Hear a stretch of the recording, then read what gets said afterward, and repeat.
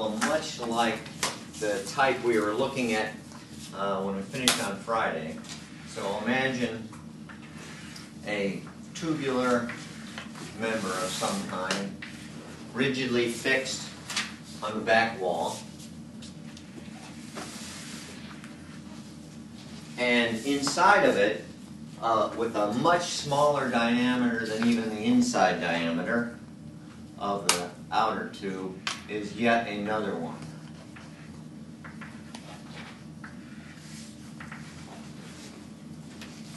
So we have two tubes like that, concentric, or a tube with a concentric rod in it.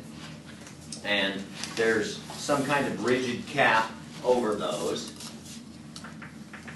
So I'll draw that as if it's out here. But it's really bonded to the top of those. So it's the cap itself is rigid, so there'll be no deformation in that. But that's sort of always been one of the idealizations we've used. And both of the structural member, both parts of that are intimately adhered to that rigid cap that's on the outside. And then there's some kind of torsion applied to that. So if you need a side view to help,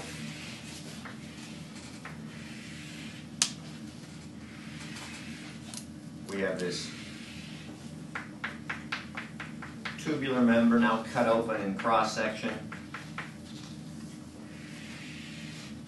with another material member down the inside, and then that cap over the outside, to which we've applied some kind of torsion. So if we use our right-hand rule, we can also draw that like that then. All right, pretty simple setup, a little more details to it. Let's say that it's 500 millimeters in length, that the inside material is steel,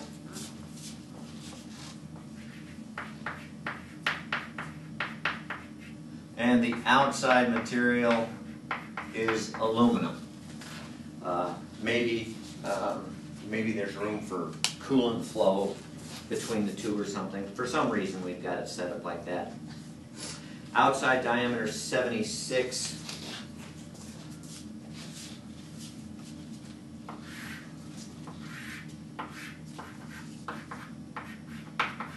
Millimeters. Inside diameter of the rod on the inside is 50, and then the walls of the tube are 8.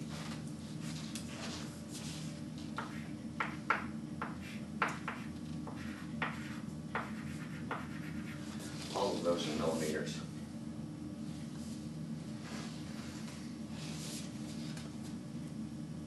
Okay, see that well enough? Is that all right? Got the picture?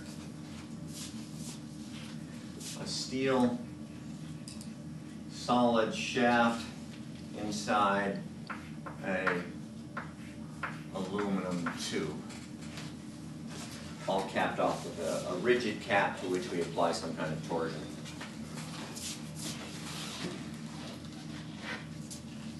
All right, some of the material limits with which we must stay below.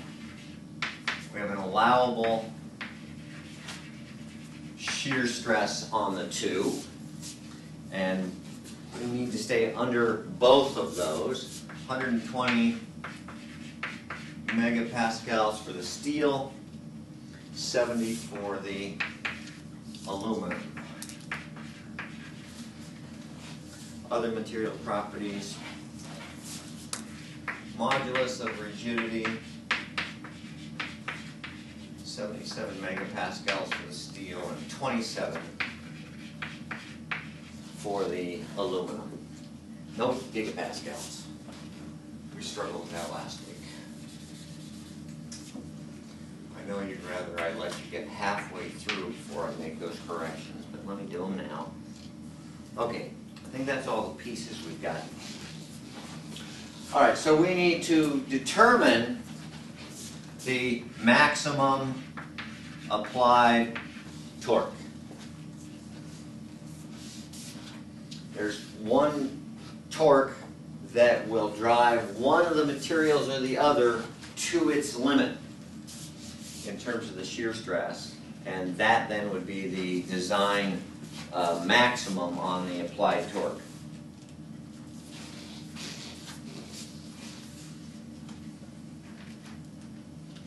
Got the picture? Take a second to get the whole drawing down. This is one of those that's statically indeterminate, because we certainly know that if we look just at the rigid cap, that it's got some applied torque in one direction, but because of its immaculate adhesion to the other two materials, they've got some amount of torsion that they're withstanding or applying to the cap.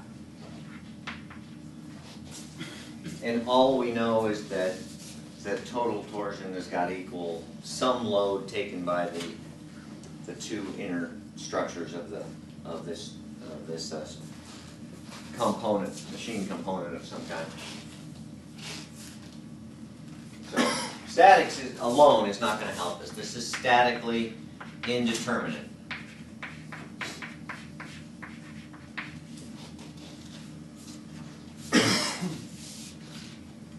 But that's okay, we're not worried, because we've got extra tools this term that allows us to finish these problems that we couldn't have finished last fall. Last fall, that's all the farther we could have gotten, is to here.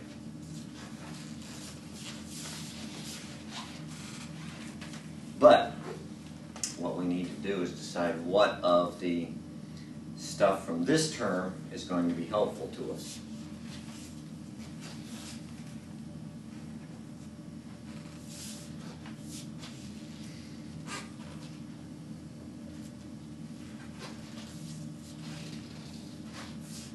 What do you think? You have to look at the problem to decide what of the tools from this term are going to be of use to us.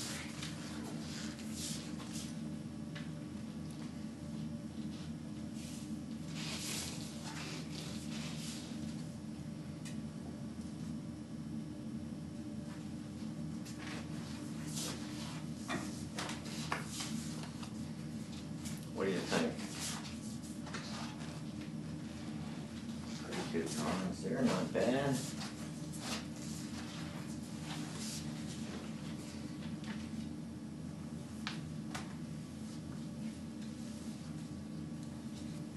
awful quiet here Monday. John, what are you writing? You're doing something, you won't share it? We have two unknowns. How much torsion goes into each? Actually, this is three unknowns, I guess, since we don't know any one of those. We just know that the applied torques to the individual members has got to equal the total torque applied to the entire thing.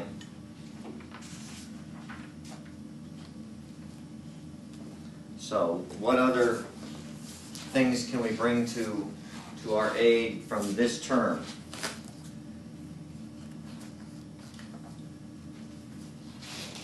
We're looking at deformation, so it's going to have to be something of that.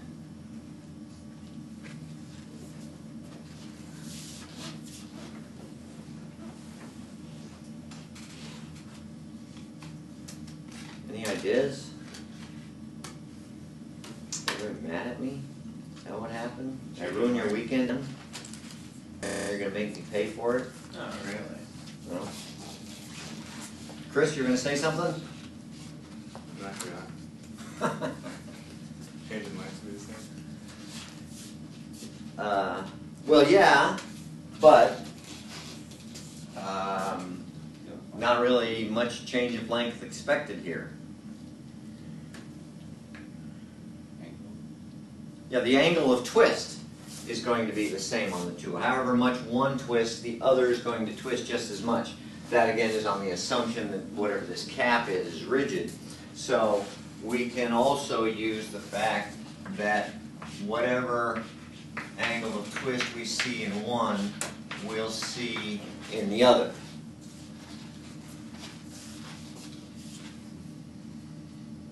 So we started to set that up. Then depends on a couple things. Of course, the load experienced by that member and the overall length. What else? Which those all those last ones are all independent of the load. The G, of course, is a material property, and L and GA are properties of the geometry of the problem as set up. So those two must be equal. Trouble is,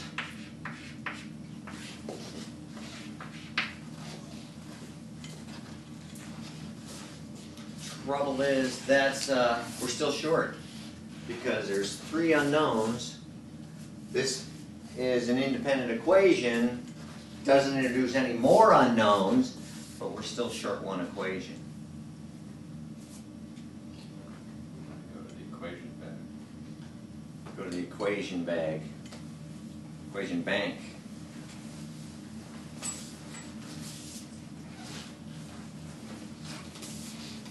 Now this is one where, since we have two materials and we know they're not going to be, well, I hope we know, I hope we have a feel that even though they have limits on the stress, they're not going to be at the same stress level at the same time, and there's going to be one situation that dominates these two. So we have to assume one of them is at the limit and then use that to calculate what the total load is, then check that for the other one, and if it's over the limit, then we know our assumption was wrong and we have to redo it the other way. So we can add that to it by bringing into it the stress limits. Just for a little bit of help here, I'll give you the two moments, polar moments, so you don't have to bother with calculating those. The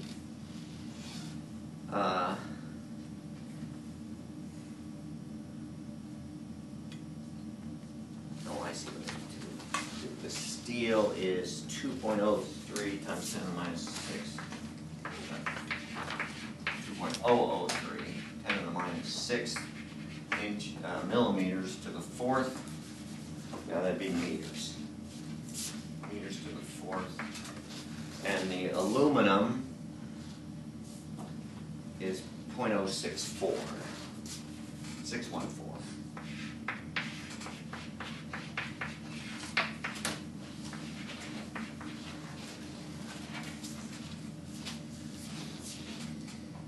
All right, all this stuff here is constants except for the two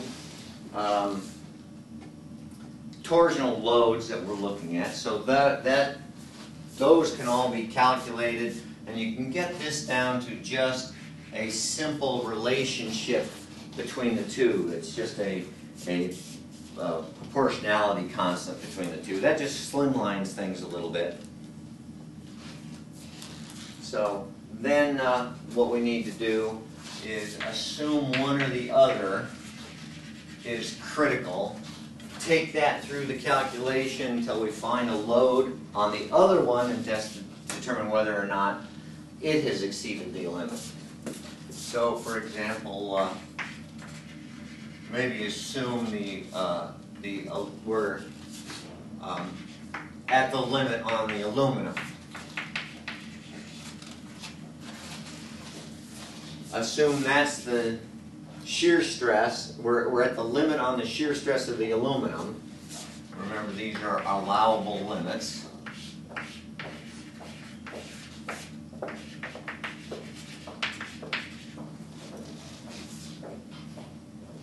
assume we're at the shear stress on the aluminum, use that then to find the load on the aluminum.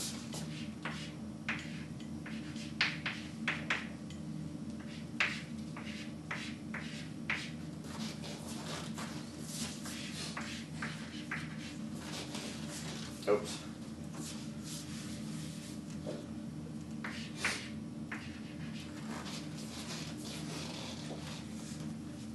So assume one of the others critical. You don't know which. You have to take a guess. Assume that we're at this critical limit on the aluminum, 70 megapascals. Everything else is known so that we can then find the torsion expected on the aluminum that will make it critical. We can then go back and then test that if we're at the limit then on the steel as well. So once we find the aluminum torsion, we can then find the steel torsion that goes with that. We can then check to see if that's at the limit of the steel as well. So there's the bare bones plan. Sir?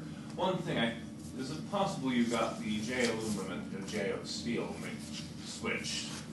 It's possible. J of the aluminum. Yep. Let you check these things.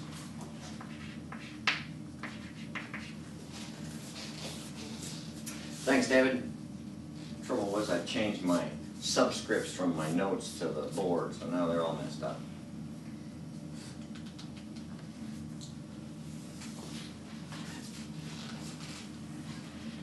All right, everybody understand a bit of the game plan then, solving this problem? Joey, make a little sense?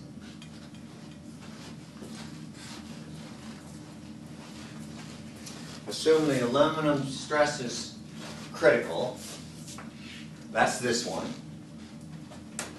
Put that in here, then we can solve for the torsion on the aluminum. With that, we can then find the torsion on the steel.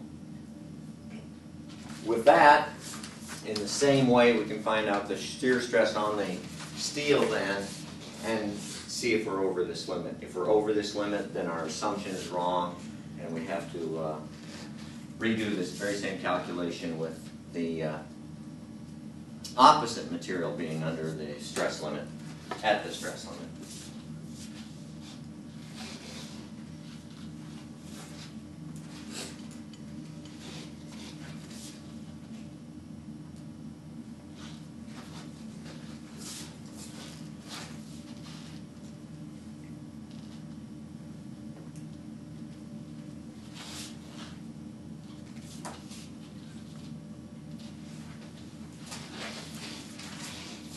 Don't forget that C is the outer radius.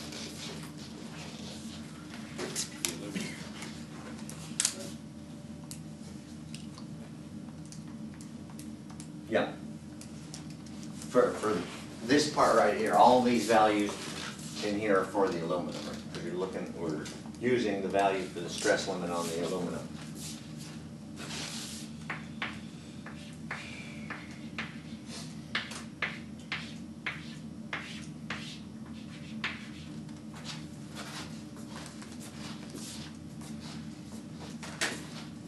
That work, Travis? Go anywhere?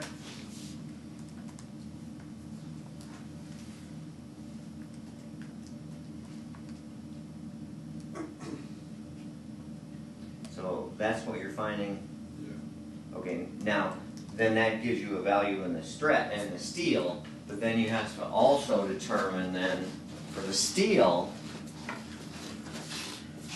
what the shear stress is in the steel and compare that to this. And if we're over that, then this assumption was wrong. So you plug Yes. Yeah. What do you foresee The this assumption for the most for essential purposes is our second equation, our third equation.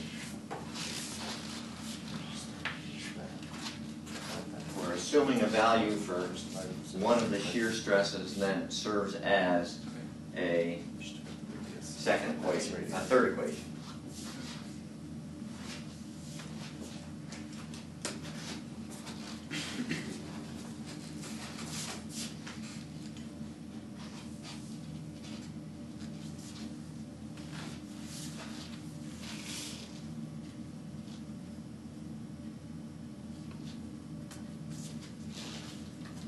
So that's the torsion in the aluminum, Right, so then we plug that in. if the aluminum's at its stress limit. Okay, not quite the numbers I had, let's, Pat my way out. yeah, that's what I had.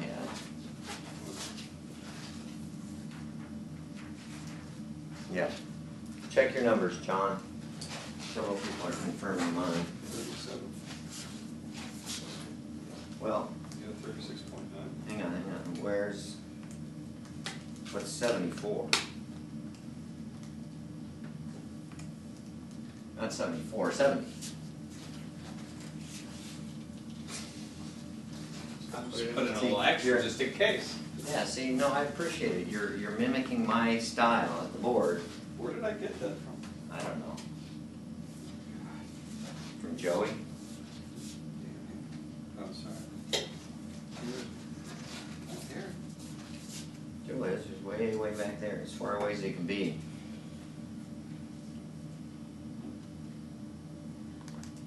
Yeah, then you just. There's too much flying chalk dust up here for Joe.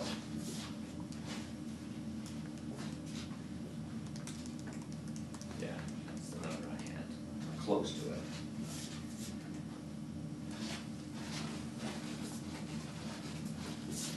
All right, most people are getting something like 3690 Newton meters on that.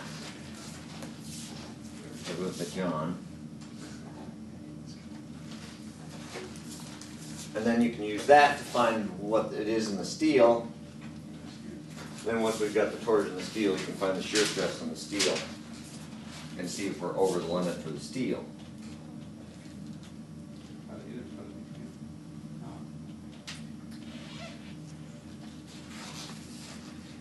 70.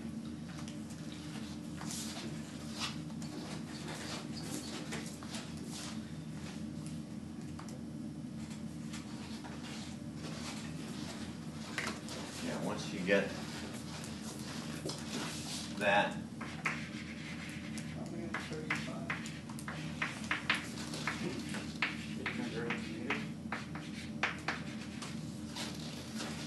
then we get a torsion in the steel. This is wrong. 0.004. Yeah, you got a decimal point off. The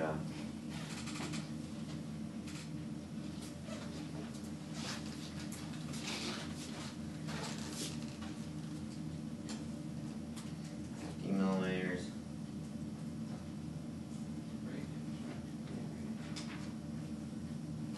Yeah, it's half of the 76.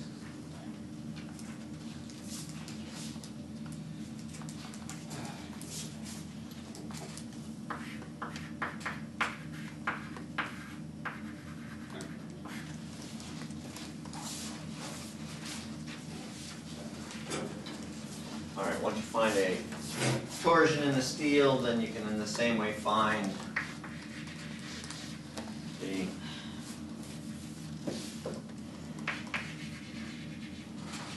shear stress in the steel. Now that we've got that.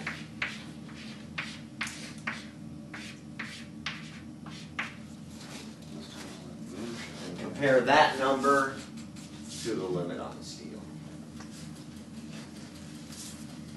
Get that far, Travis? And oh, that's not decimal point, it's gonna be up there. Yeah, so the assumption was wrong.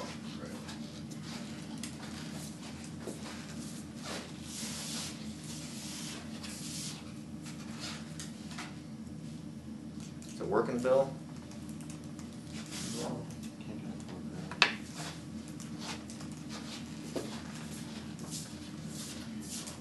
Now we've got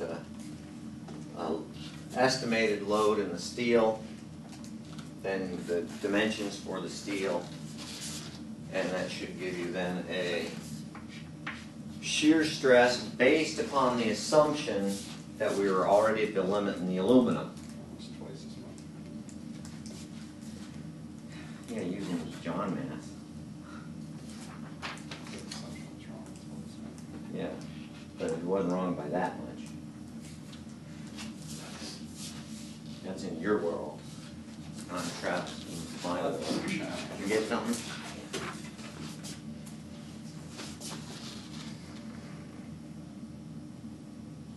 Oh, it's the energy. Okay, yeah, and that's passed, so good. And that tells you the assumption was wrong, huh? So which diameter are you going for? Well, this would be the steel inside tube. So this number is 25 millimeters. And the J, thanks to David, we got corrected.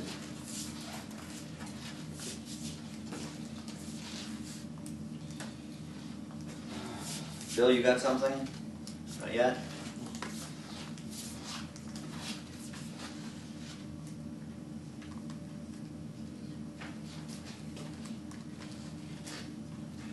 Chris, where'd you get? Yeah. I'm gonna go right down. So if that number, the shear stress for steel, find out what maximum shear stress is, compare it with the original value.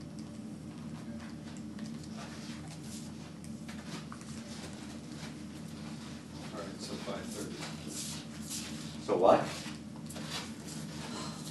Oh, okay. I said, About 30. oh, it's still not quite right. Well, but that's, hang on, that's a little different. Oh, that's for the aluminum. Yeah, so now you have to find it for the steel using equation 2, which is just the torsion and the 2 related by a bunch of constants. So you have to take this number, use it to find this number, which is the torsion in the steel. Then that's the one you use in here, because this is for the steel. Yeah. Did you use J steel to get the 3690 or? No, that's aluminum. Because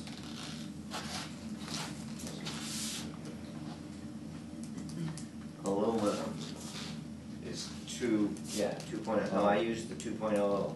okay. I used the right numbers in here. And the C was the outside diameter, which is half of the 76. So that comes to be about 131, John.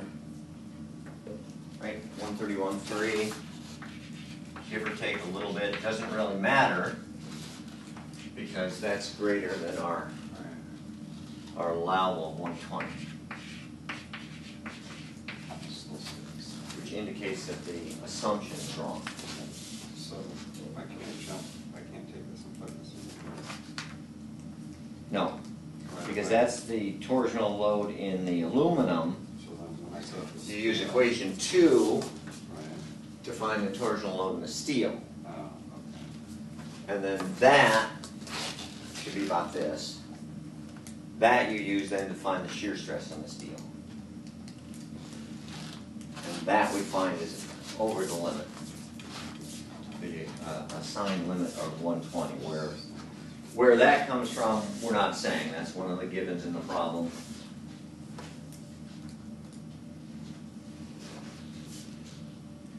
Agree, David, with those numbers? Coming up over there?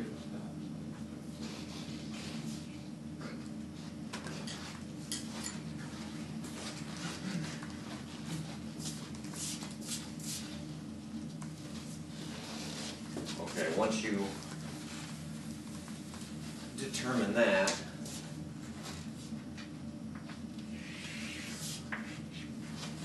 then you have to assume now that the steel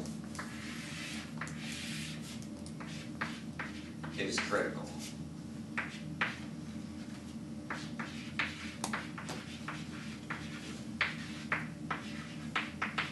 redo essentially the same calculation you did there. And we know that it'll come below the shear stress for the aluminum because we assumed that was critical in the first one and went over, so we had to come down.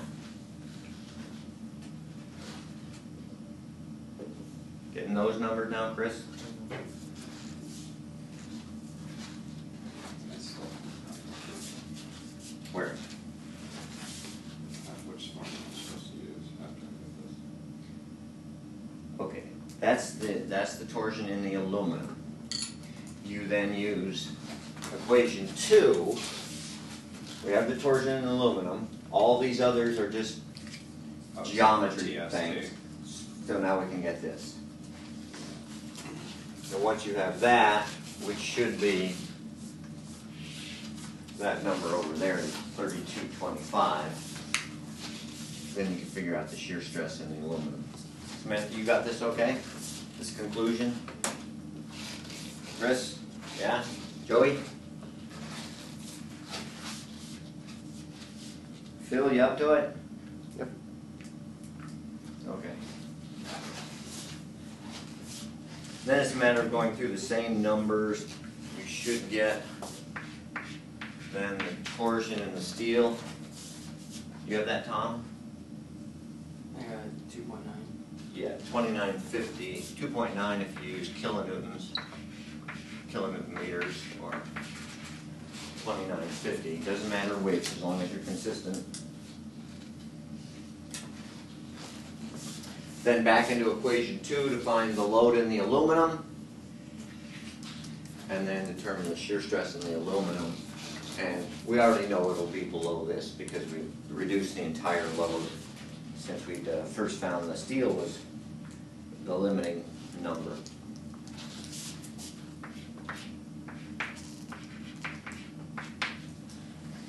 So the torsion in the aluminum then is 3375, which we know is less because we had been at 3690 with our original assumption.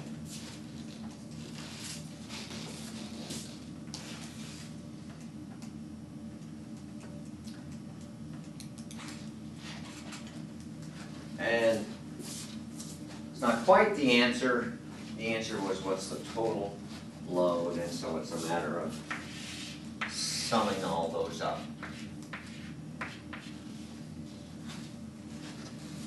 Because that's what we've done now, is found the division between the two and then adding them together gives the total. So, Chris, you getting those numbers now? John, a little better?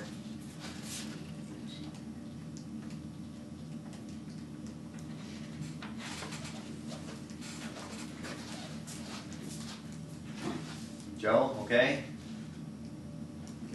Getting those? Bill?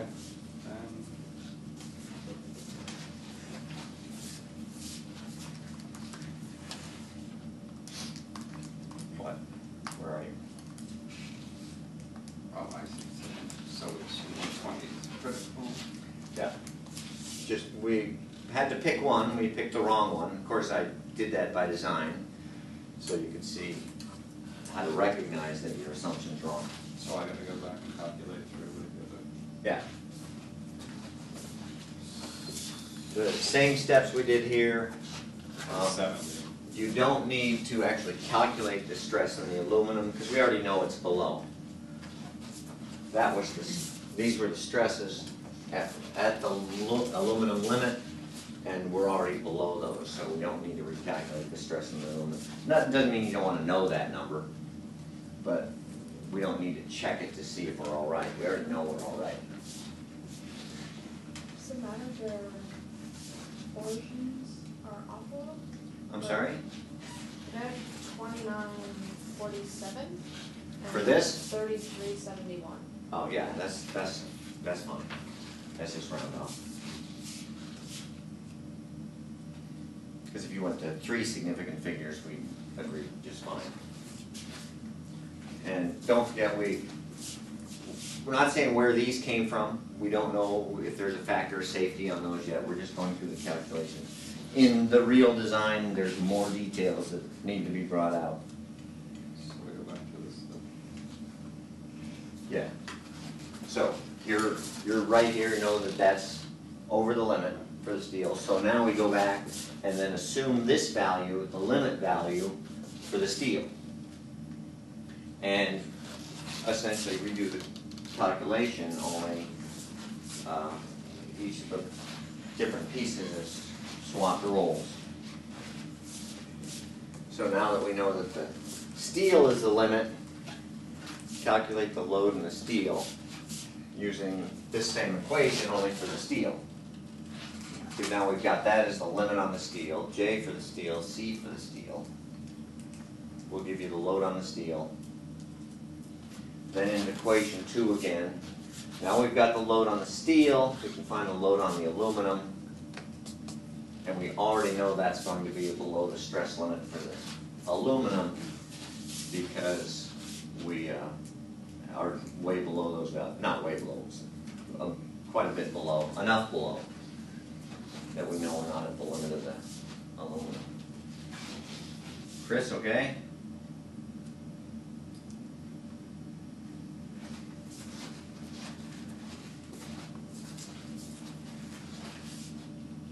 So you should get a total load of something like 63.25.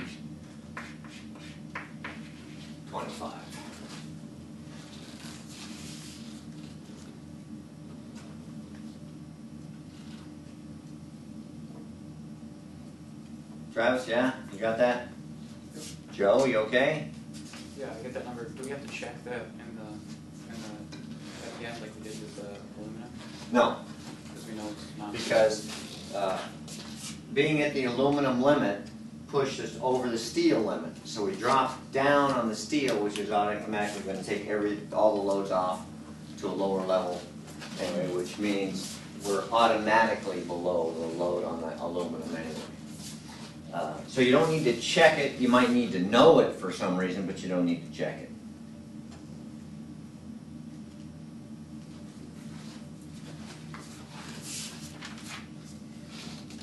Okay, John? Chase some of those, rest of those numbers down a little bit later. Then, because we've got a little bit more we got to get here. When you sit and just make sure you're not crossing aluminum values with steel values, and you should be okay.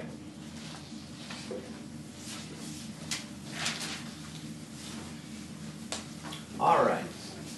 To wrap up our look at torsion, typically in drive shafts and the like, and there's several problems of doing just that.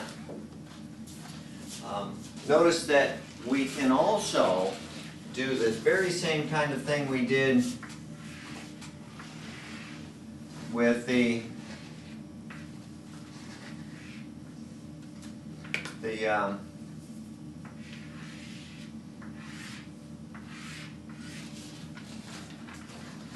square pieces in axial loading.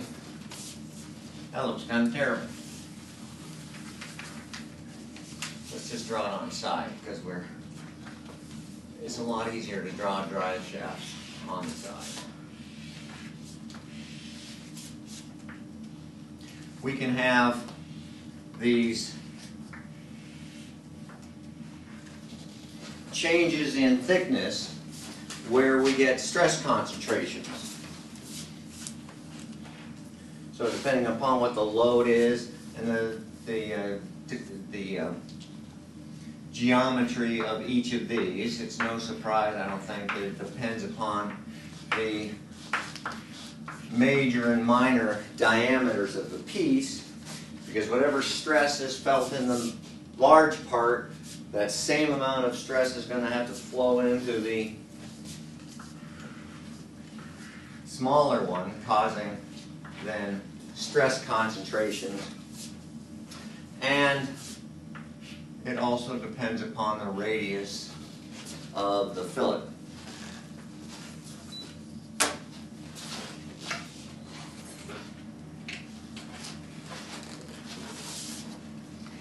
we define it just like we did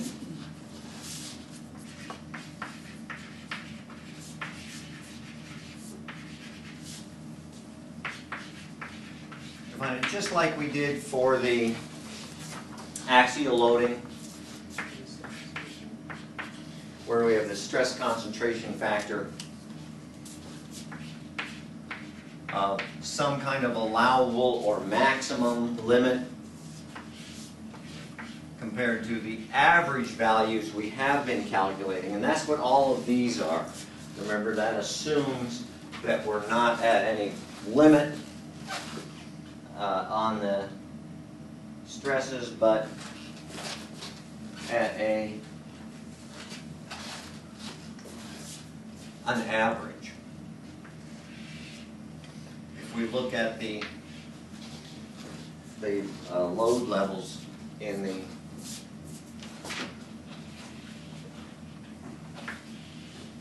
piece, the real profile is something like this. It's actually quite severe, where we've been assuming that we have average stress levels. Now, if you remember, the distribution of the shear stress on torsionally loaded shafts was at a maximum at the outside and decreased linearly to the inside. But these are all average values, so our average distribution then looks something like this. It's linearly increasing from the inside to the outside, and that's what we've been using, whereas the maximum might be there. And if that's the value we need to keep below the allowable limit.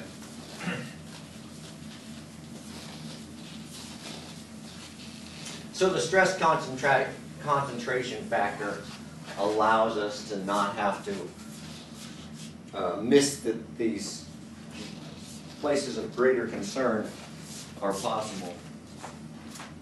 And the chart we use, it looks very, very much like that. I don't have any juice to this thing.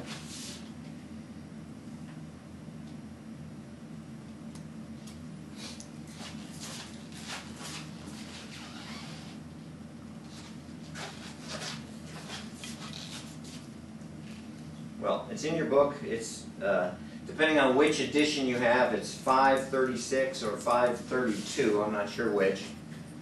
Yeah, for some reason the device is not. You have one out, but I'll see if that's a necessary one. Is it necessary? Oh, yeah, could be. That was nice of somebody to do. There we go.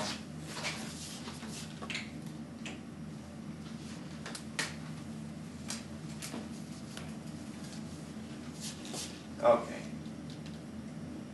The table's very, very much like the one we saw for the axially loaded members. Our distribution's very much different. These tend to be kind of severe. So let's try a couple problems. So imagine we have a step shaft like that with a major diameter of 7.5 inches, minor of 3.75 inches, and a fillet radius of 9/16. Good old American values.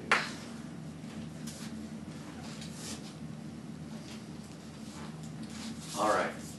The shaft rotates at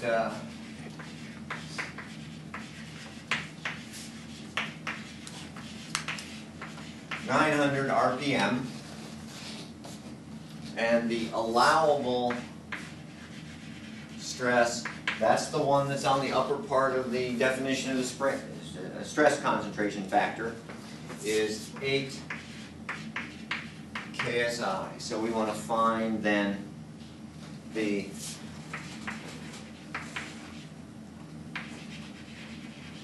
maximum power output. So there's a little bit extra in here that we need to work through just to make sure we've got the parts to it.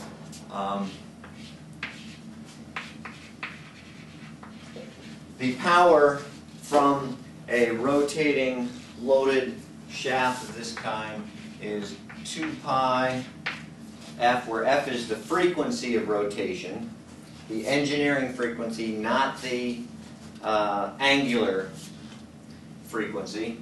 So it's essentially this number in per seconds rather than per minute. And then whatever the torsional load is. This is the very same T we've been using as we go along here for a while. So we can take this value then, and using the allowable limit and the stress concentration factor, find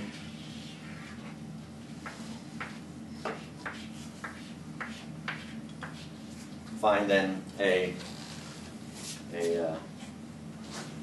maximum load we can put on the piece. All right, so just to help you a little bit, well, you can do it.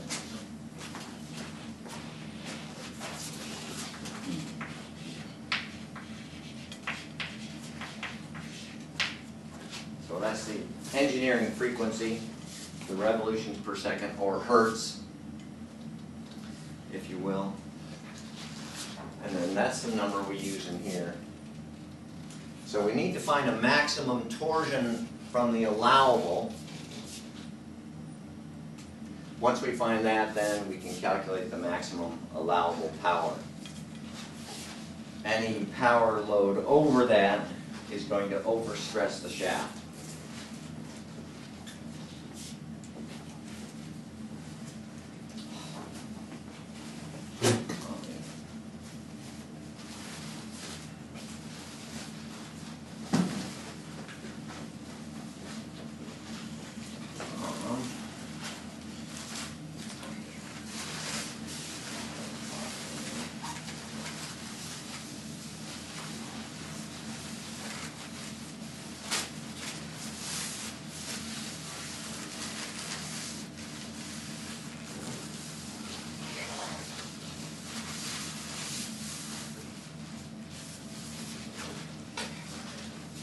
Remember this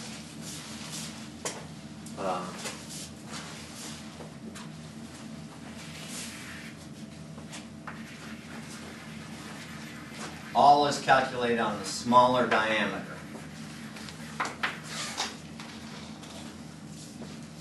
Because that's the part that's under the greatest stress. Since the torsional load is the same in the two, the stress is going to be a lot greater. And we need to calculate what effect the radius has on it.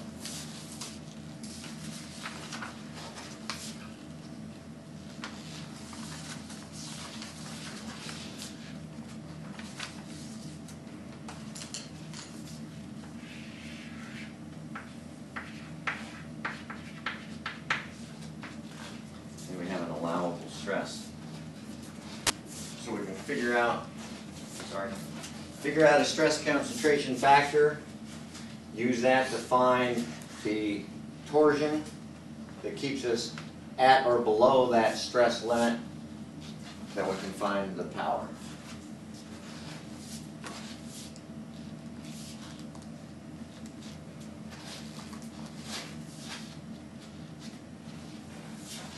And finding K is just like it was before with the other axially loaded members, only these are torsionally loaded.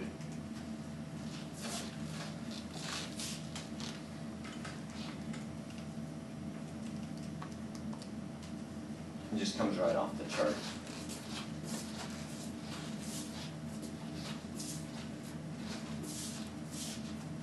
And you can imagine in real design situations, there's a lot of these graphs. In fact, they're probably all embedded in software, design software now.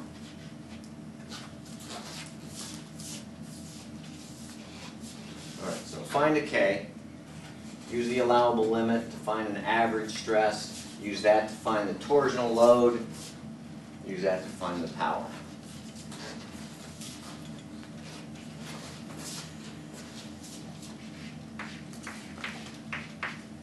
So we need R over D and V over D.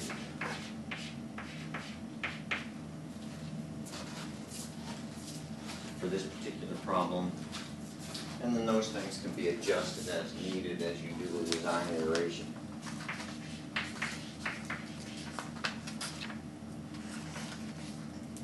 Oops.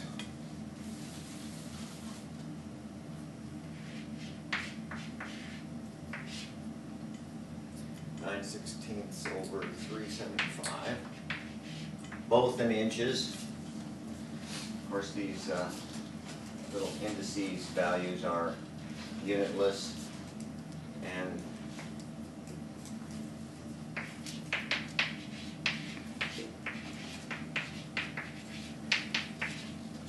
that's the easy one.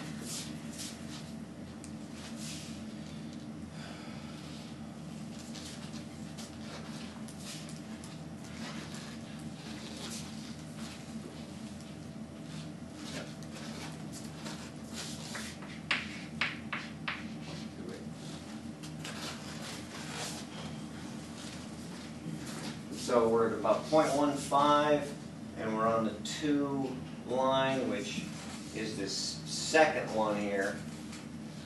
So where those two hit, looks like about 1.3. Actually looks pretty close to it. Easy one to read.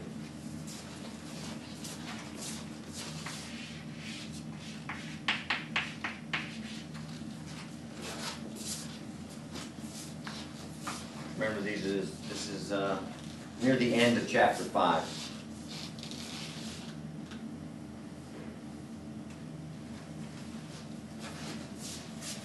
Now we can use that to find the average torsion, which will allow us to find the average load.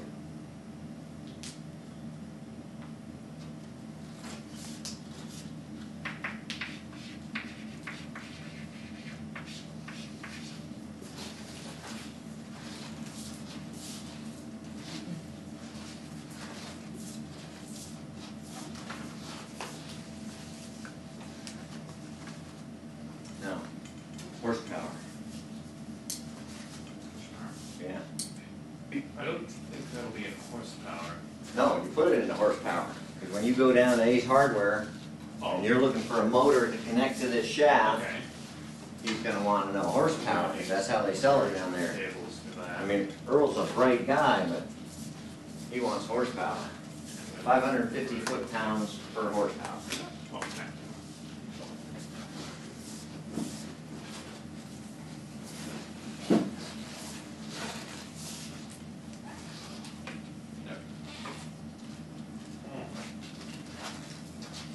Okay, I don't know if I have some of the intermediate values or if I went right to the...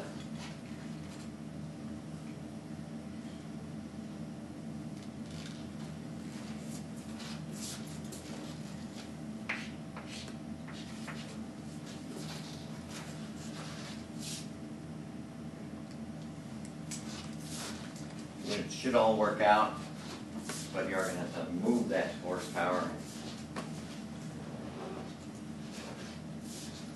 That's probably one unit that's going to be with us for a very long time.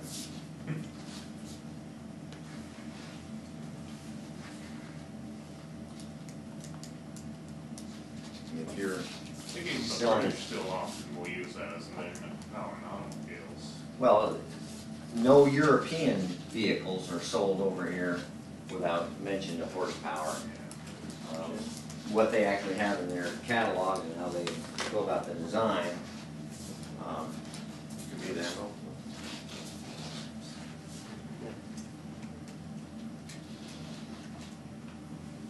So working out, Chris? Let's see.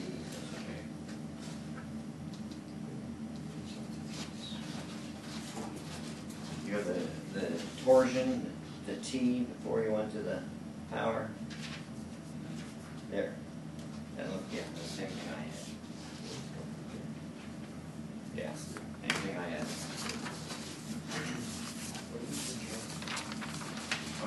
able to get a T from that, and then once you get a T from that, you can get a power up here.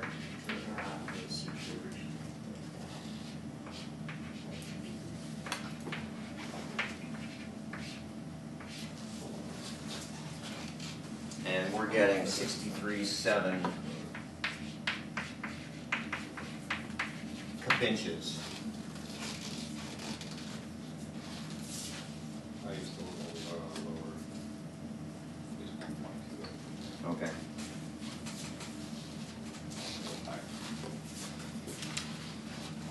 Do you want to underestimate K or overestimate K? Overestimate. Yeah, generally. And remember, these are, Up in this sheet. I'm not sure even how they come up with those. I don't remember if it says in the book or not, describes how they actually come up with these charts.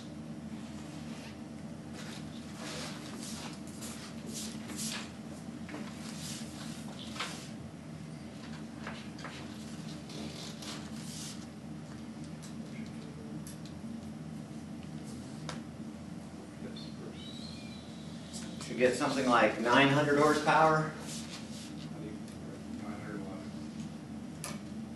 910 is what I had, so 911 is also close.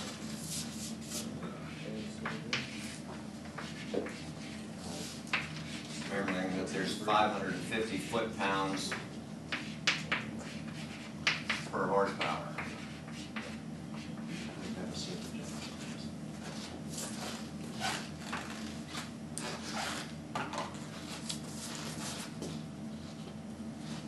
Now, I can very easily make a change in the radius of the fillet if that's not enough. If 900 horsepower isn't enough, you can very easily change the radius. Would you go bigger or smaller?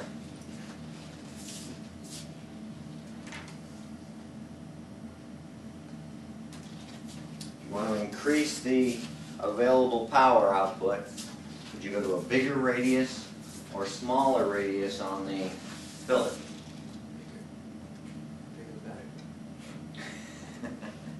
So size matters, is what you're saying? Yeah, you know, without even looking at the charts, that'll just confirm it. But if you have a very, very sharp corner in there, that's an extreme stress concentration. Those areas tend to break very easily.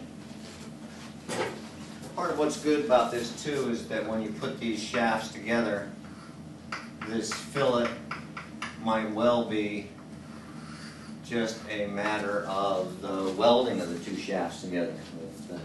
Well, if done well enough, can serve as the fillet.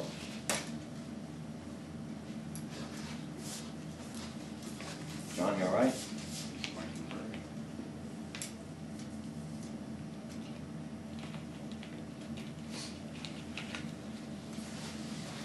Okay, just make sure you have the intermediate value.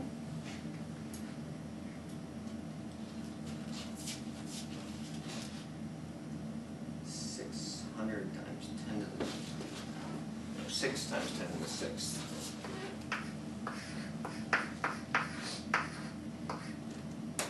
Inch pounds is what I have to have per second. Remember, that's a power unit.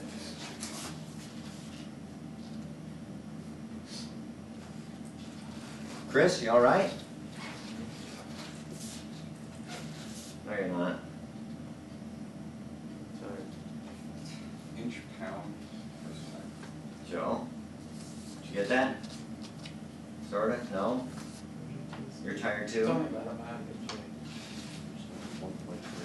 How do you get J? Oh, back here? How do you get J?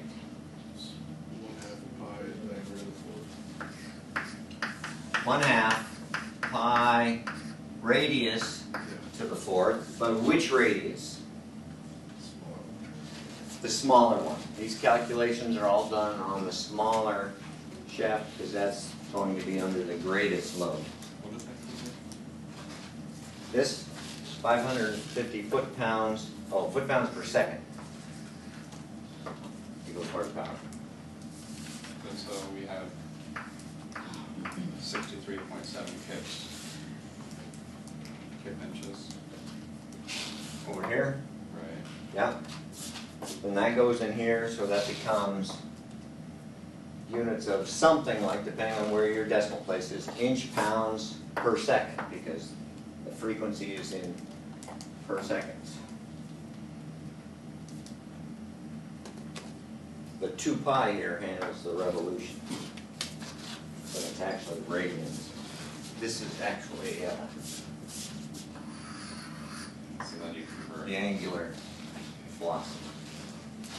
Yeah. Phil, all right? Getting those same numbers, Samantha?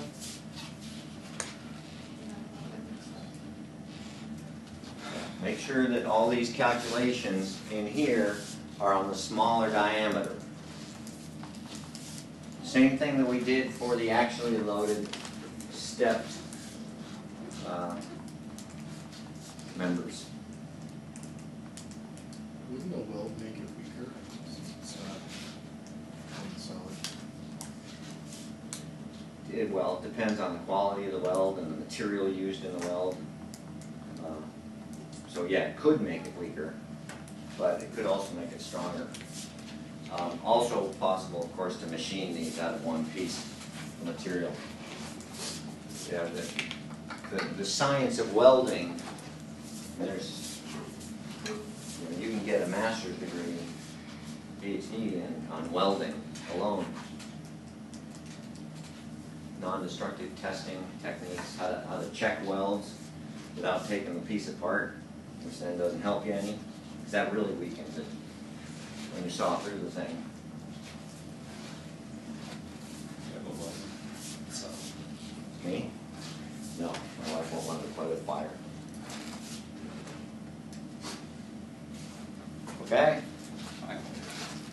All right, increasing the fillet radius to just a little bit more to 15/16 raises the power by about 11%. So then it's an engineering design decision then if that's worth it. What? Yeah, drops your K value. Yeah, if you increase the radius, you go up here, the K value drops, and you get more power out of it because you can put in more torsion. All right. Let's do one more and then we're done.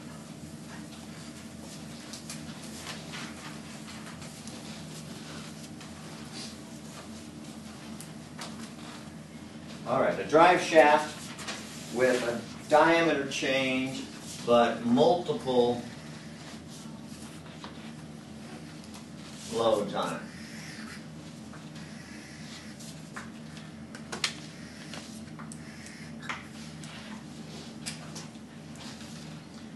So 700 pound-inches back here.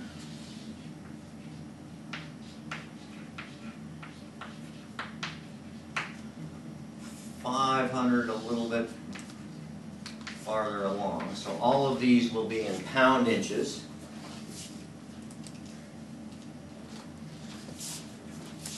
$300 up here. And then in the opposite direction, the only one in the opposite direction, 1,500 pounds there. All of those foot-pounds and the relevant diameters.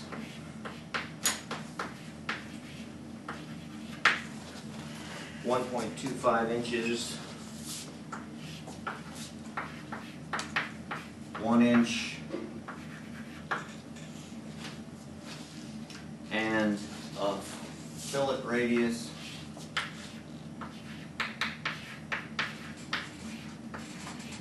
of 0.05 inches.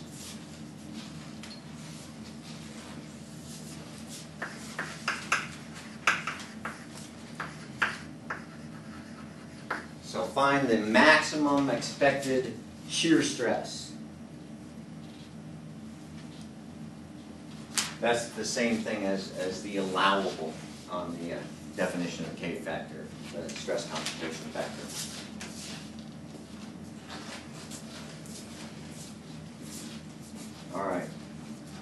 can make that a get out of class question.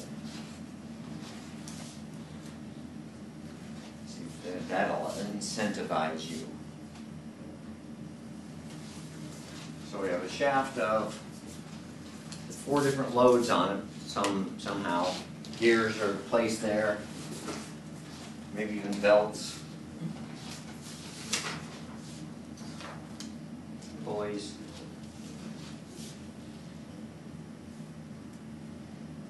What about the length of this?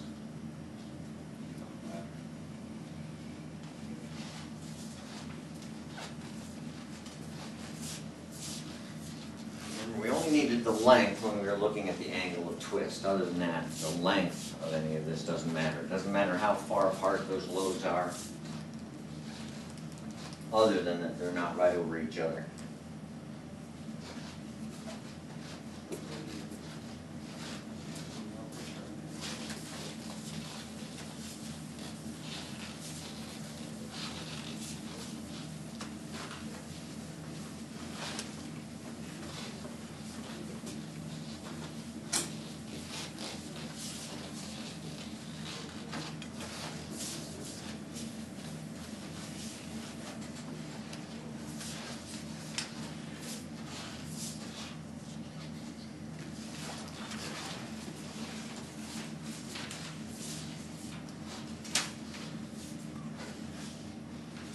So you need to find the maximum shear stress.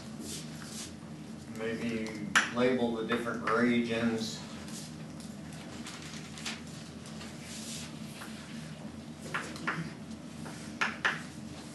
The shear stress changes in every one of those regions because the load changes.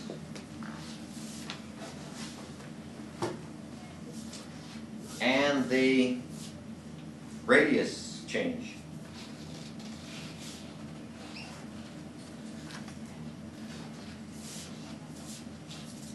So you're going to need to look at it for each of these regions, A to B, B to C, C to D, and D to E. And figure out the maximum stress in each of those. Determine which is the worst case. And that's the design limit.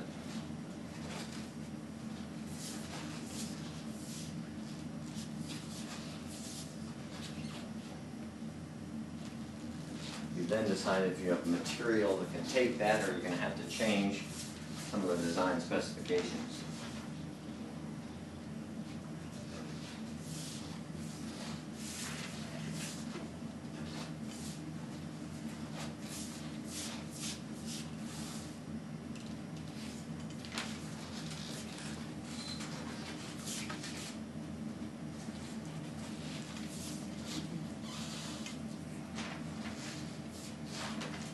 You're going to need to look at each of the sections. For example, A to B.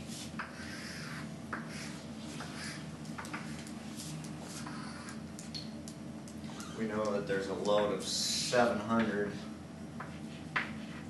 pound-inches. So there must be an internal torsion then of, well, the very same.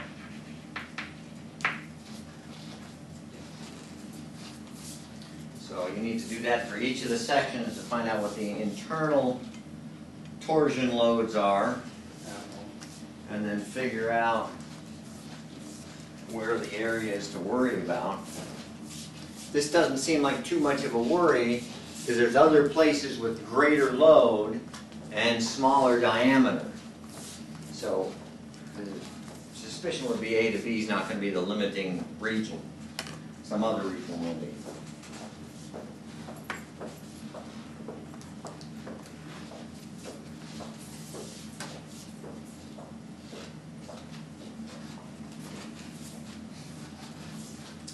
So that's a pretty low load on a pretty big diameter, not of great concern. Do we actually want to take the average, or just use the greatest one? No, you have to look at what's happening in each section.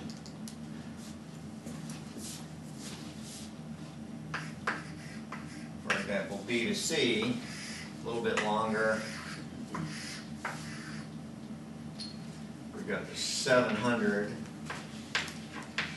and 500. So you know the internal load there is 1,200 poundages. And we only do B up to C because that's one diameter. And then there's a transition at C that could be the critical point. Actually, this, the 1,200 will take you all the way to D.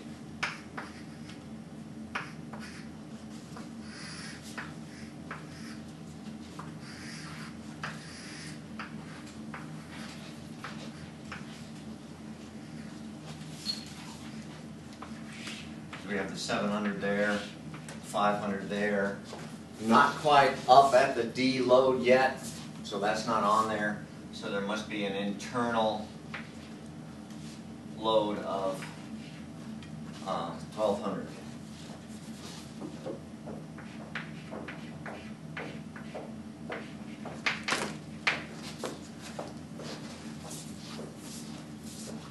Just take that radius down. You're switching diameters like that. Yeah, because in the transition, there's no increase in load. The load doesn't come until down here farther. So when we're below D, not quite up at D yet, remember this, the section B to D, we're going until, just until we get the load in D, which is out here farther.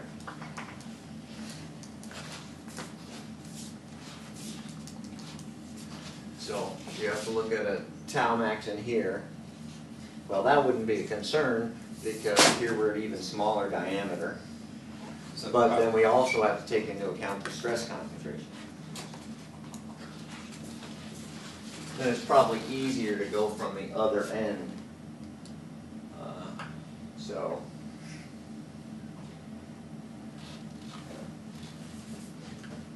D to E.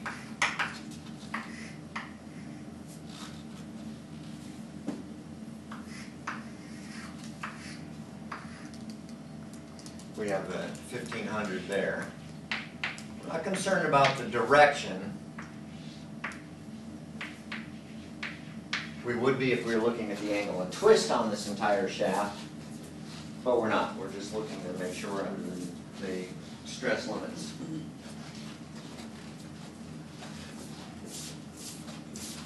So it looks like two areas of big concern. This is a large load and a small diameter. So A to B is much better off, much slower load, but a much greater diameter, so we're not even concerned with A to B. B to C is no real trouble, but we are worried about what happens at the transition. And then we're worried what happens at this, this region there, when we're down in the smaller end of the shaft out here between D and E.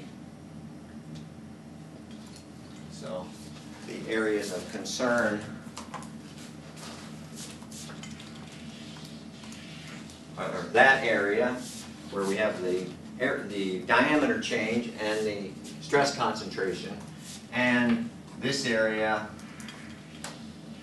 where we have the large T and the small d. We need to check both of those areas for the areas of concern. We know the other areas are not as much a concern. The loads are less and the diameters are greater. Hmm? You don't have to do Well, you should, because it's the largest load is near the end of that shaft, in the opposite and it's the direction. smallest diameter.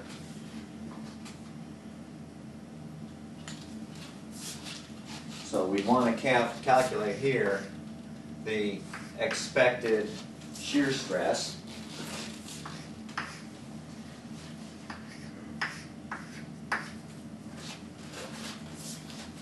With those loads. So the opposite direction. Sorry? Is it the opposite direction? Direction doesn't matter. The only time direction matters is if we're looking at the angle of twist, where twist can be one direction and the other. This, all that matters is this magnitude. And this is the internal load in that end of the shaft, which is the biggest load of any, and the smallest diameter. So it's going to be, this is a critical area you have to look at. Then so is this one where you have the area change, because that with the stress concentration factor makes things even worse. In fact, this value will be the average value you use there. Do I have that one? 4DE.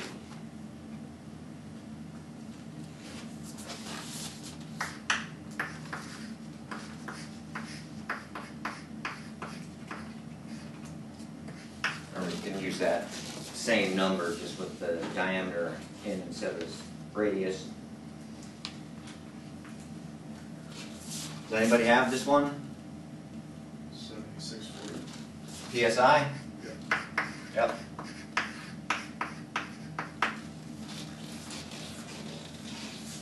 Now, that's actually the lower number on this one, because remember the calculation, actually it wouldn't be, because we'd have 1200 in here instead. Because we're at the slightly lower load, but we have the stress concentration factor. So,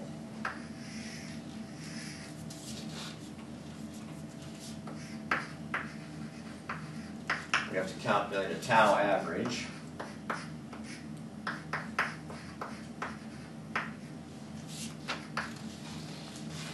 And then calculate a tau max from that.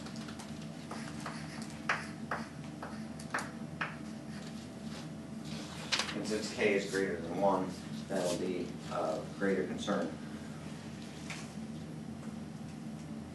I don't happen to have this in it.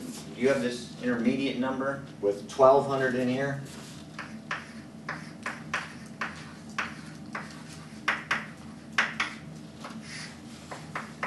And using the smaller diameter,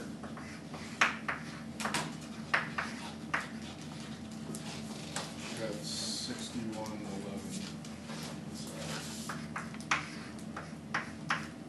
okay, now, remember that's the average and not taking into account the stress concentration factor, which we can squeeze in here, and then we're done.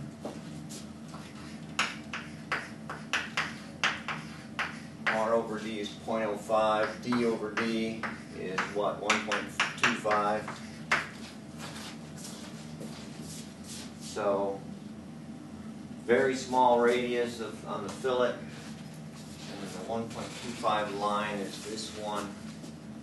So, we've got a pretty high stress concentration factor. It looks like 1.58 or so, give or take a little bit.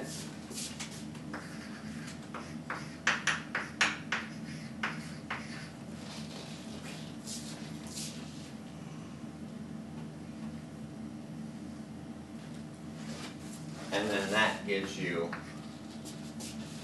multiply the 1.58 times this. That's the average shear stress in the little piece before the 300 foot-pounds is added.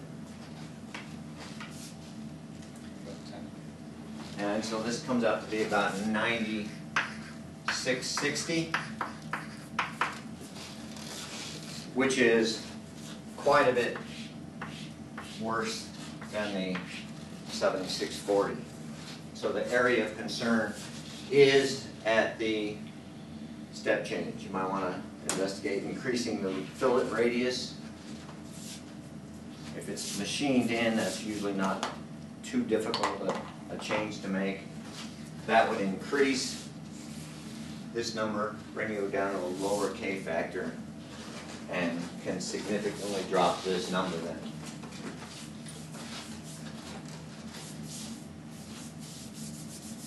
Phil, okay? Travis, you got those same numbers? Chris? David? I got Close. 1232, because I was using from D to E. You got 1232 on here? Yeah, from D to E. Oh, yeah. At the fillet, there's not a load of 1500. There's a load of 1200 at the fillet. Okay, you wanted us to look at the fillet. Well, you have to look at both. This had the greatest load on the smallest diameter, so we had to look at it, but then we also had to look back at the fillet area, even though the load was not as great. Oh, okay. So the area of concern is going to be right at these corners, because that's where the stress concentration factor applies. So you only apply K where the fillet is? Yes, Okay. because that's the whole point of the stress concentration factors is these area changes. Okay. So that's why I circled that as a region of its own and compare those two numbers.